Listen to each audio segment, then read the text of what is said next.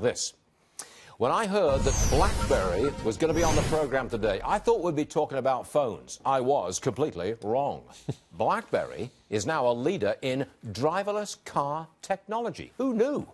Joining us now, BlackBerry CEO John Chen. You know, John, you really blew me away with this. I didn't know you got anything to do with driverless cars.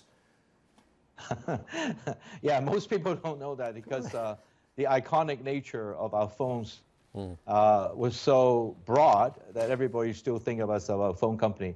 We do phones by licensing others to do it, our licensing technology. But the more important thing that we focus on are really on cybersecurity, safety, and security and privacy of a car. So is that what you write the software?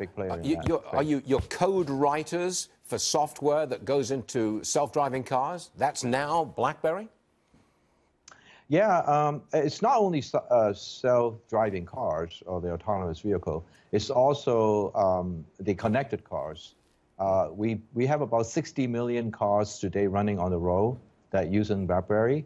The most of all the Fords or the Mercedes, and so we're embedded into those doing infotainment systems, doing maps and safety and so. You know, look, I'm supposed to know these things, John. You're really showing me up here. I'm supposed to be in touch with what's going on at BlackBerry and Apple and all these places. And this is a total surprise. When did you start this complete changeover of BlackBerry to doing this interconnected cars and self-driving cars?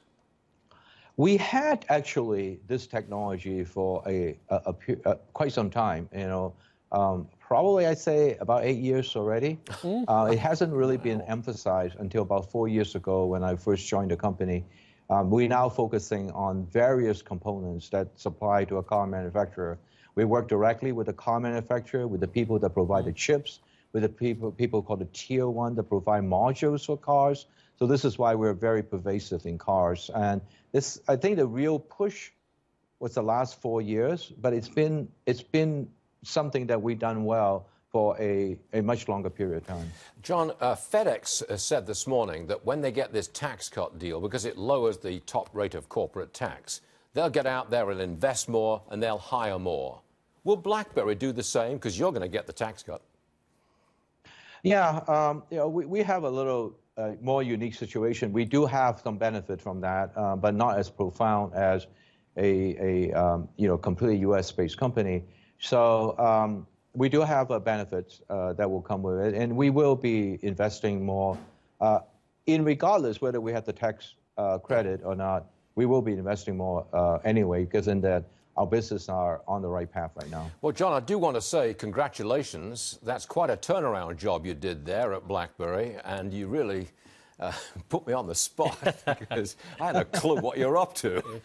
Don't show me up, John. Come on. You want to get on this program, you know, you get out there and, you know, tell me what's going on. But we appreciate you being here, John Chen. Good stuff indeed. Thank you very much. Thank you, sir. Appreciate it. Thank you.